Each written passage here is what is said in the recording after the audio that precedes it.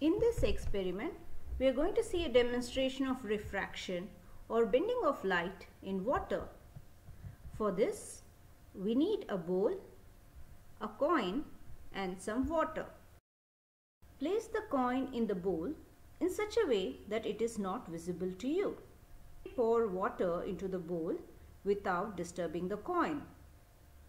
You will notice the coin gradually starts reappearing before becoming fully visible.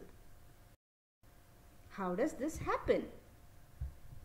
In this experiment, the coin gradually reappears as water is poured into the bowl. When there is no water in the bowl, the medium in the bowl and outside the bowl is the same, which is air.